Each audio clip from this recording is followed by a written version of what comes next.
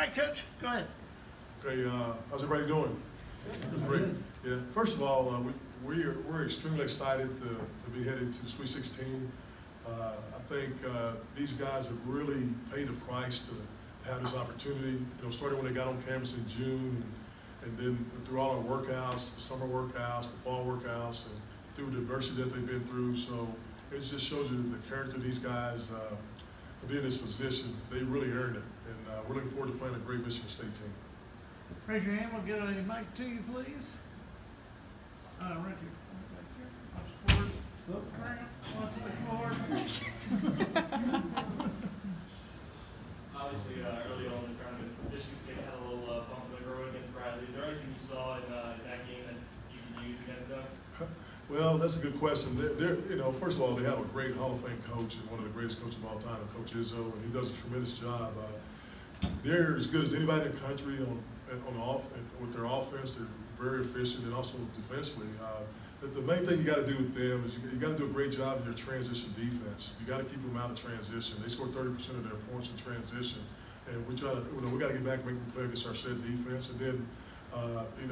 Offensively, we got to really execute because their defense, they're number 3 in the country field goal percentage defense, and scoring defense in the top 20. So we're going to have to do a great job on our offense and our defense. Our offense got to help our defense. So we're looking for the challenge. We had a great practice today. We'll go again in the morning, and we'll do a lot of film work, and we'll be prepared on Friday. Michael? How much do you stress total team defense? It looks like the system really spread around their scoring, and everyone's capable. Well, obviously they have a great player of the year in the league, Cassius Winston. He's really talented. He reminds me, when I was at Marquette, you guys, Kemba Walker, who's with the Charlotte Hornets, he reminds me of Kemba, with his ability to score at all 3 levels, to put a lot of pressure on the defense in transition. And then they have really good inside players. They got Tillman, who's very strong in the low post, and Nick Ward and Gomes. They have a really good low post. Then probably the X factor is Matt McQuaid. He's a really good shooter. He's a kid I've known when I was at North Texas. I've been with him a long time. I know him and know his dad, and he's a really good player, great leader for him. So they're just a solid all-around team. Questions, raise your hand. Michael, go ahead. Then we'll come up to Scott. You mentioned Tom. I know it's the teams on the court and they have to perform, but do you relish a challenge like this going up against a guy that's pretty well respected in the game? Well, I mean, we're not going to win that battle. I'm not going to try that. But anyway, no, coaches, I got much respect for Coach Izzo. Obviously, that speaks for itself. And, our staff is looking forward to preparing our guys. And it's not going to be us against Coach. We'll just prepare our guys the best we can and, make in-game adjust whatever we got to do to just have our guys ready to play. Yeah. How have you guys played more than half your games you've been decided by very close margins, a lot of the things that you gained a lot of overtime games. How have you dealt with that this year? I mean, how have you guys adjusted? And can that serve you well in this situation like this in the tournament? Obviously, you got 2 more close games in the tournament. Yeah, well, seems like we have played obviously 11 close games, I think 7 or 8 points, something like that, and 6 overtime games in the league, 7 overall, 6 in the league. But what we try to do, I think, is a testament to these guys. I said it earlier, the closeness of these guys, the respect they have for one another, the trust they have in one another, their ability to make plays under pressure. That's rare, that's rare. I've been doing this a long time. You don't see that, with young players. Sometimes, some players tend to wilt under pressure. These guys, they just get stronger, and I think we try to prepare them for it. We work on what we call, if you ask them, 6-minute games. We just finished one in practice a minute ago. We work on 6-minute games, and we may put them in a situation where 6 minutes ago, we're 8 or 10 points down, and they got to play it out and make good decisions down the stretch and make plays. You got to have great players to win close games like that. We got guys that can make plays. Coach, you get off to a fast start against Yale. You get off to a fast start against Maryland, and then the second half's turned into kind of dogfights. How do you, if you're in that situation with Michigan State Friday, how do you combat that kind of slow second half? Yeah, guys, college basketball is a game of runs. I mean, you ask Duke. I think that's the greatest coach of all time, the greatest player in the game today. They played a solid UCF team. And I think you look around in the tournament, everybody's playing close games. But I think what we have to do is continue to, like I said, we got to prepare our guys to execute offensively solidly against a really good Michigan State team, and then we got to do a good job defensively. And if we're in that position, again, we just got to make the right plays. We got to get stops defensively. We got to finish those possessions with rebounds. Then you got to go down on offensive end and grind it out and get good shots. And that's what we got to continue to do. Billy? Matt's kind of had a career that I don't think has lived up to some of the expectations that he probably had, but right now he's playing really well. He's had some big games. How do you have to pay extra attention to guys like seniors that are really coming on strong in these types of situations? Yeah, Billy. Matt is he's had some injuries in his career that's kind of held him back a little bit, but he's a really good player. He'll be one of the best defenders that he'll probably guard that Trey's gone against. I saw him defend Carson Edwards. He did a great job against Carson. So he can make shots. He shoots about 44% for the three-point line. And he's just making big plays for him. So we got to do a great job of knowing where he's at in transition. That's the main thing. Cassius does a great job of pushing the ball and looking for Matt.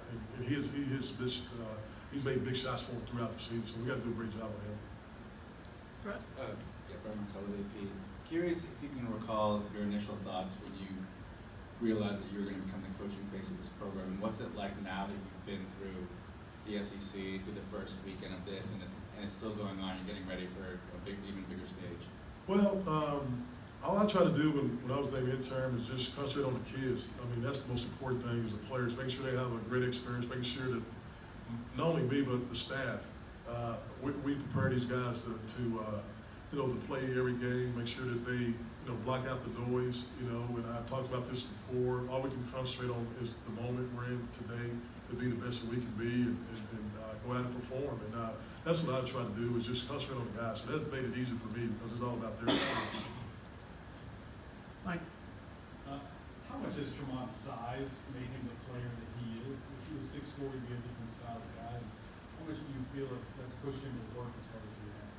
Well, I think you got to contribute that to Tremont's heart and his dad. I mean, you probably can Google some videos when he was in 7th and 8th grade when his dad put him through some workouts now. I mean, I was talking to Coach Jones, the Yale basketball coach, and Tremont used to go up to their gym and work out all the time when he was in junior high, and I think maybe even younger than that. So he's putting the time, guys, and worked on his game and his ball skills, his shooting ability, and he's become a great defensive player.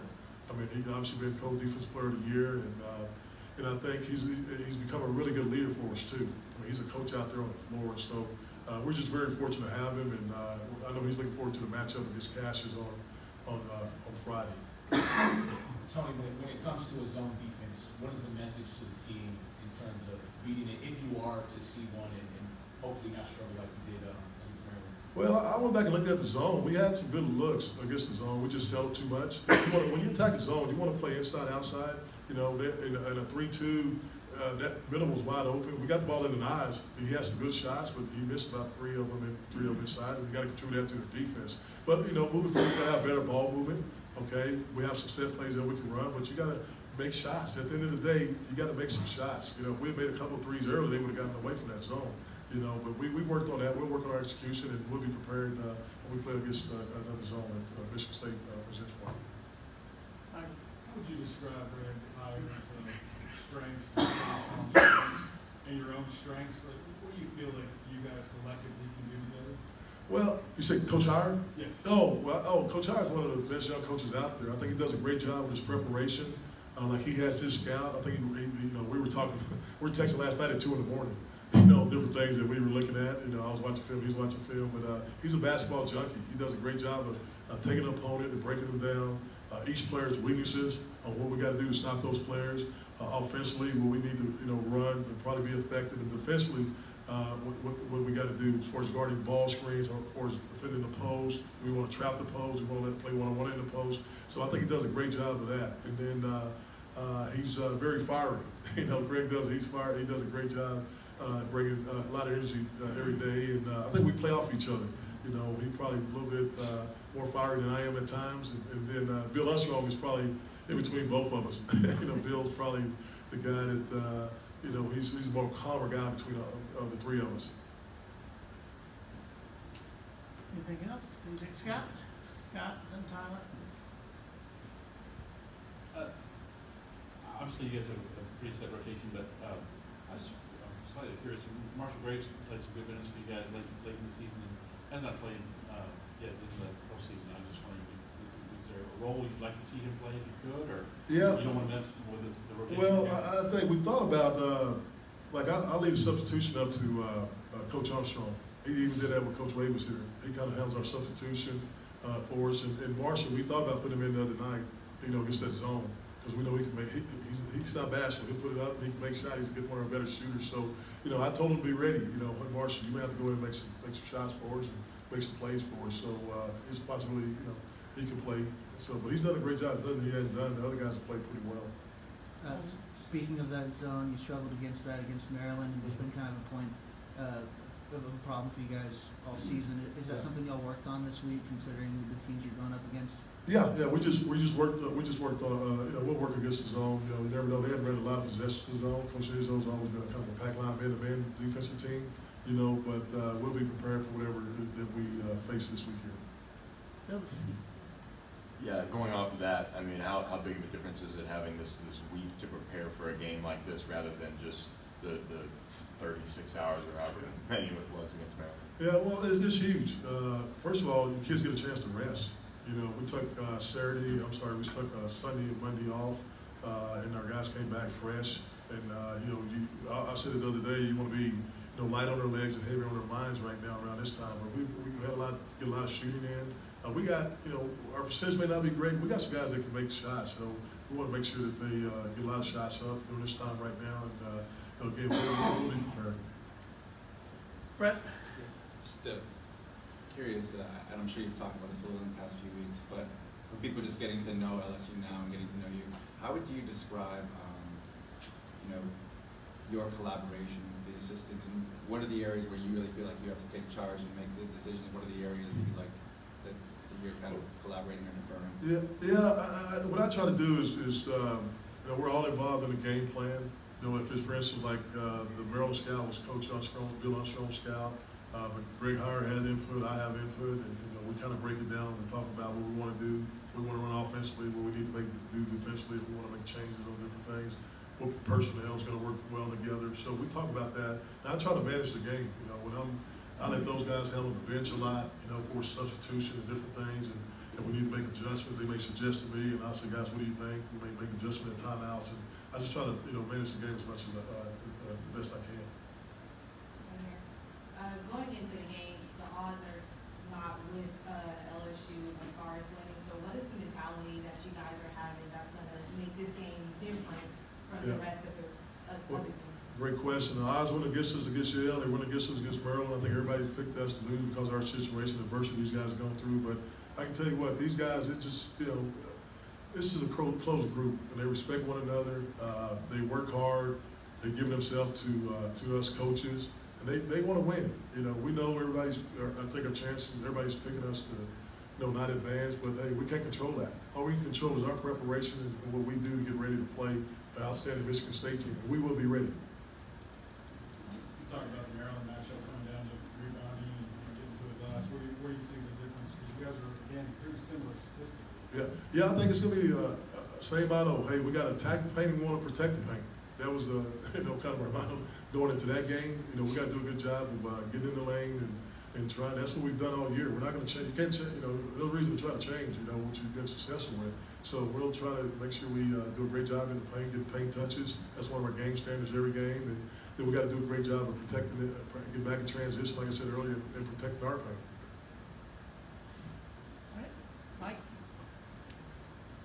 Just when you have an 8-man rotation, how much do you guys talk about fouls?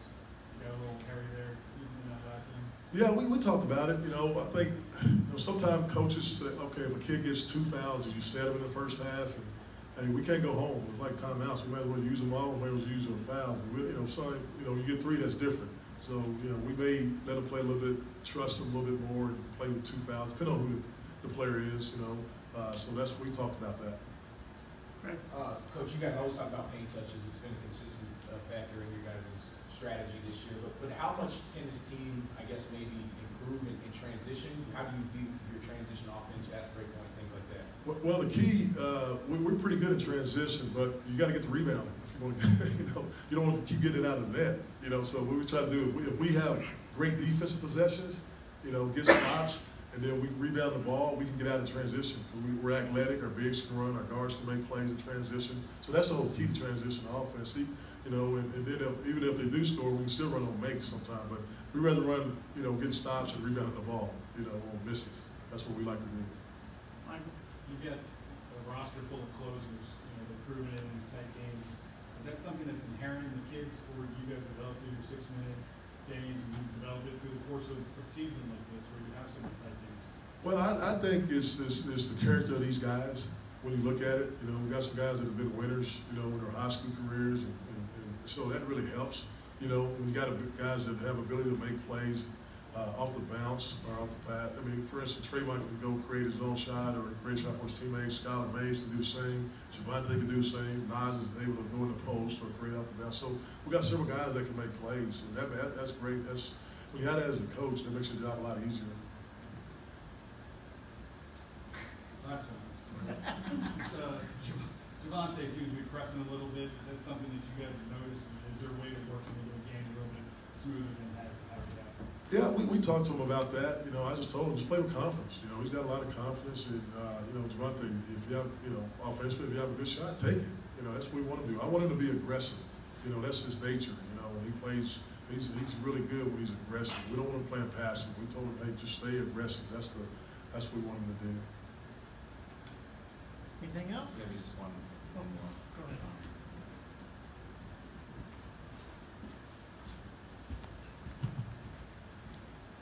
Just kind of a big picture. I imagine you're probably past this in your mind, but you understand because you've been in Sweet 16 before as an assistant. Like, the farther you go, the more media scrutiny there is, and your kids are going to be asked all these questions that they've already been asked for the last couple of weeks. Are you still talking about how to prepare them for that, or how to?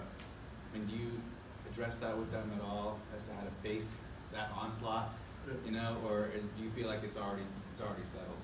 Well, no, you're right. I think the more success you have, the more scrutiny or questions you're going to be asked, whatever. But I think our guys, we just, again, we're going to stay in the moment. That's all we only control what we control, and that's getting better every day and preparing for who our next opponent is. We can't control the peripheral noise, what's out there, but all we can do is control what's in our locker room and our huddles, and just get better every day. Right. All right, Thank you very thanks, much. guys. Appreciate it, Thanks. guys.